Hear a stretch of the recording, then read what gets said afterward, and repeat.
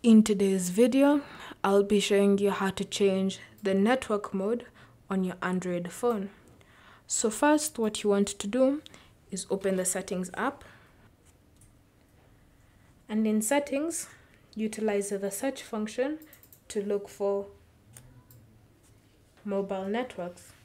So just type in mobile networks and you should see it will be one of the top hits.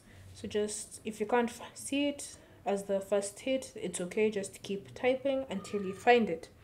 So once it's there, just tap on it and you'll be brought to where its location. So you'll notice it's in connections, so just tap on mobile networks. And then here, you should see network mode.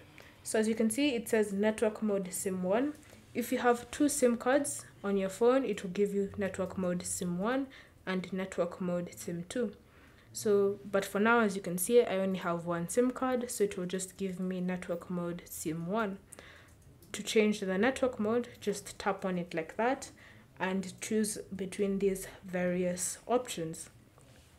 So once you've selected it like that, it will be set automatically, so you don't have to do anything else. Just tap on an option and it will be set automatically. Thank you for watching. If you have any questions or comments, leave them down below and we'll get back to you.